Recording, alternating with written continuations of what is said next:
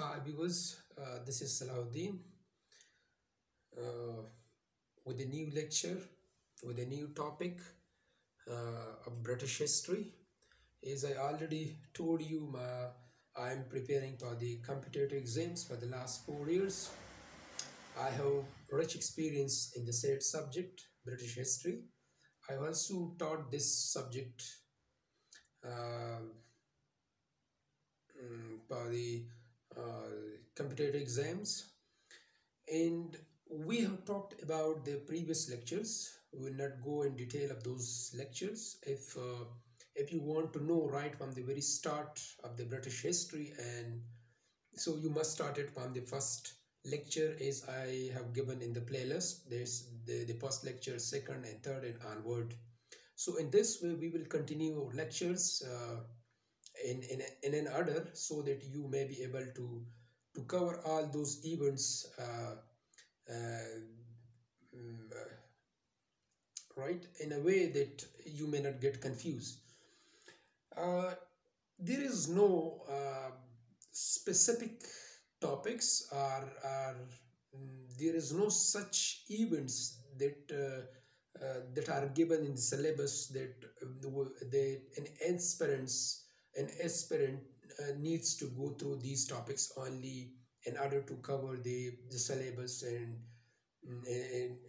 that will compromise that he will get maximum marks. I have this experience as I have been through twice CSS and PMS, so I have ordered these topics in a way through which we can cover all the topics, as well as in order that the previous topics must not be overlapped, and thus in a way that we will cover the entire syllabus um, uh, in another. So we have talked about the previous lectures, and today we will talk about the War of Spanish Succession. This is the fifth lecture and fifth topic, the War of Spanish Succession. This War of Spanish Succession really carries great importance. If we look at the exam point of view, question often asked on the same topic, that what was War of Spanish Succession, what were the causes of the same war, and how the war was concluded. So under which treaty the war was concluded, what is the importance of that treaty, what are the clauses and the treaty. So we will talk about all these important points. Unfortunately, we cannot make short videos because these are such topics which are lengthy and need and need to be covered in one go. Therefore, the videos are getting lengthy. So I'm so sorry for that. I couldn't make it short because these topics are lengthy. So coming to the topic, the War of Spanish Succession, why this war took place. So the first and important reason was the Charles II, who was the king of Spain, and he was childless. Though he had two sisters, and those sisters were married to the other kings at that time in Europe. So there was no apparent inherent to the throne. So thus a kind of situation created that who will come to the throne of Spain. So in this way, the war took place between England, France, and some other states, because they were the great powers at that time, and a vacuum was created as a result. Uh, as a result of the death of Charles II.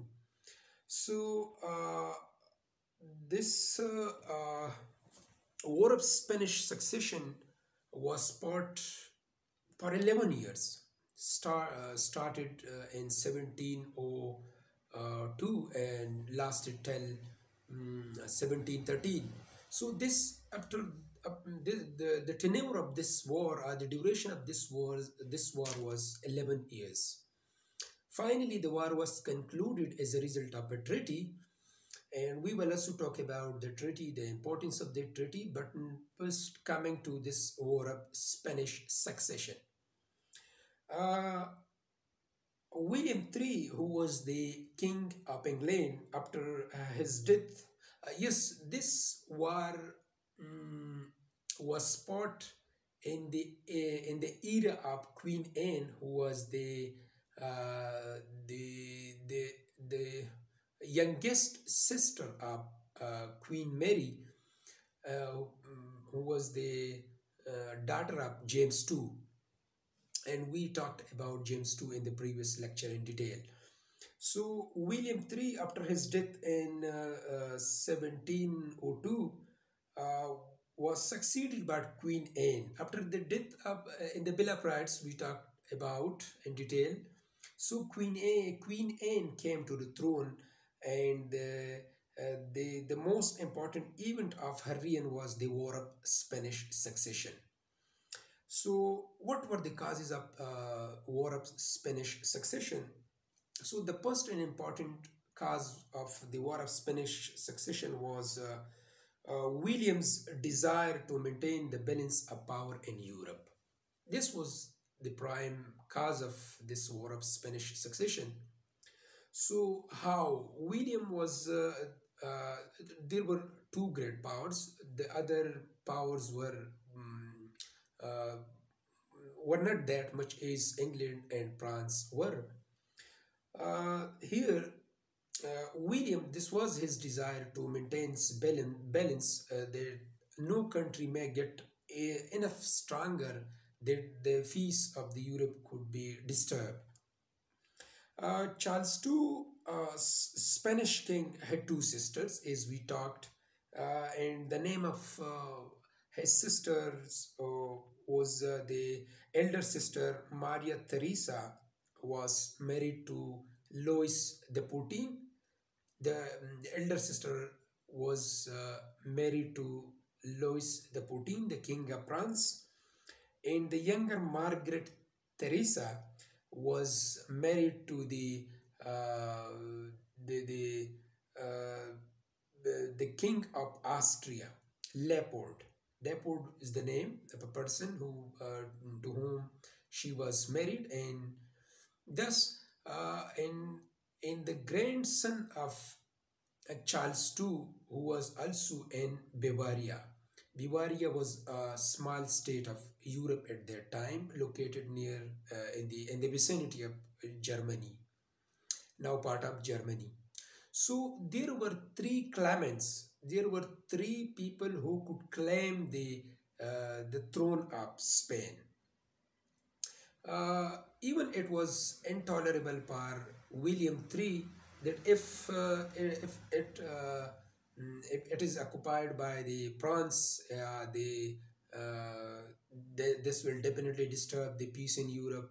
And same is the case with Austria. Austria was also an arise at that time, and Bavaria was another that could shift the balance to any side. Thus, as a result of this crisis, the war took place between France and England, and finally it was decided under as a result of a treaty, and the treaty is known as Partition Treaty.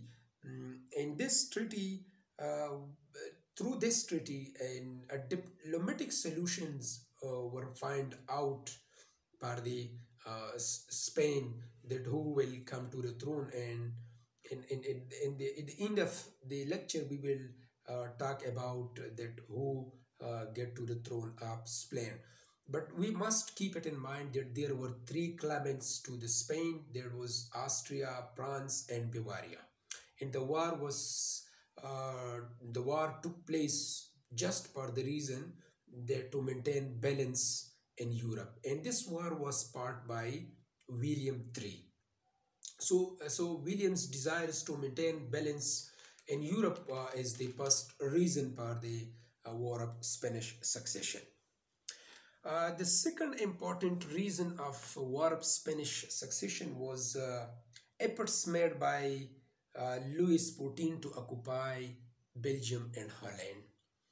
If you search these two countries, Holland is also known as Netherlands. So these two countries were strategically important for England, and they were also in some alliances in the past with England. And Louis the XIV tried to occupy these two countries. So it was really important for England to secure and safeguard these two countries. Thus, a war took place between France and England, due to which the War of Spanish Succession also took place, because this was the initial phase that was paving the way for the War of Spanish Succession. Is the terms and conditions and the situation was uh, mm, situation was gone were gone to the lowest, mm, uh, that it consequently resulted in the war between France and England on Spain. Uh, the third and important reason was the commercial rivalry between France and England. As we have talked about in the previous lectures, that there were two great powers. Many times we have talked about that England and France, these two were great powers of Europe. They had commercial rivalry. They had colonies. They had colonies in America. They had colonies uh, in, in, in, in Africa. They had colonies in Asia subcontinent. So, to secure that commercial interest, they were dagger-drawn enemies. The economic interest bring them to the brink of war. So this was the another important reason of the War of Spanish Succession that fueled the War of Spanish Succession. So the economic rivalry between France and England. And fourth important was the breach of the Treaty of Ryswick by Louis XIV. As we talked about uh, the, the, this treaty, and the treaty was concluded between France and England when it was decided, and when it was accepted by Louis the XIV, that the William III shall come to the throne of England, and he will be accepted as the crown prince of England. But once James II died, his son James III was in a position to be supported by France, and again could inflict a defeat on William, and come to the throne of England. So the treaty was signed that France shall not support James II, but he violated this treaty and supported the son of James II, James III. Thus, the breach of this treaty resulted in the War of Spanish Succession. Uh, in this uh, uh, in this treaty, this breach really uh, antagonized both the Whig and Tory parties of England. In September 1701, William made an alliances with other countries known as Grand Alliance, and that alliance included Holland, Germany, and England. Uh, Yes, this was the on the one side, while on the other side there were France, Spain, and Bavaria. So these four reasons are really important in the War of Spanish Succession. How this war concluded? This war concluded as a result of a treaty known as Treaty of Utrecht. Treaty of Utrecht that took place in 1713, and what were the terms of this treaty? So we will talk about the terms of this treaty. The first and important term was the Philip was recognized as the king of Spain. Philip, who was the son of France, and he was recognized as the king of Spain. Right? And another important term or the clause of the treaty was the Spanish Netherlands, Milan, Naples, and Sardinia were given to Austria. As we talked about, that Austria was also one of the claimants, so she was given the following states, and the Duke of Savoy received Sicily, right? And the fourth and important term of the treaty was England received Gibraltar. Gibraltar, that's a strait in Europe. So she received the Strait of Gibraltar and some other colonies in America that's known as Newfoundland, Nova Scotia, and Menora. So these were given to England, and England also got the right of slave trade in the colonies of America. So this right was also given under this Treaty of Utrecht. And the most important clause of this treaty was Queen Anne was accepted by the King of France, Louis XIV. She was accepted as the Crown Prince of England. So these were the clauses in the treaty under which the War of Spanish Succession was concluded. Now coming to the importance of this treaty. What was the importance of this treaty? So uh, the first and most important importance of this treaty was it maintained balance in the Europe, because things were the situation or the crisis were resolved as a result of negotiation, dialogues. So in it was kind of that no great power or no single power could dominate the other, and thus the situation the issue was resolved as a result of negotiation. So the balance of power was maintained in Europe, the first important reason. And secondly, uh, France got weakened at that time, because in the treaty, England had given many important places. There was in America, in Europe, the Strait of Gibraltar, and even some other colonies to England. And France also accepted the Queen Anne as the throne, as the king of England. So thus France was weakened. This is another important importance of the treaty, and through which balance of power was also maintained in Europe. And thirdly, it was a great act of statesmanship. How it was this treaty was a great act of statesmanship, because the situation in 11-year war was resolved as a result of a treaty, and this was really a great statesmanship for both England, France, and the credit goes to their leaders.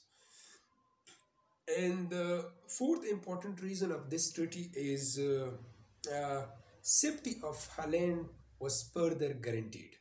Holland, which almost took the side of England, and under this treaty, uh, the guarantee of Holland was guaranteed. France will not violate, or France will not invade her again.